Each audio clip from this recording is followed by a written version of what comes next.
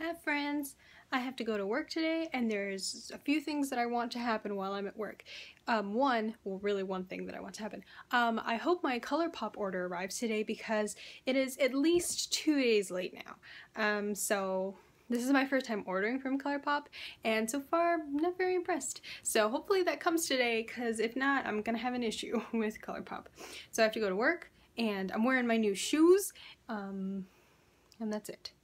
So I will check back with you after work. I'm home from work. I bought myself some socks and one of these like sparkling water things, which isn't bad.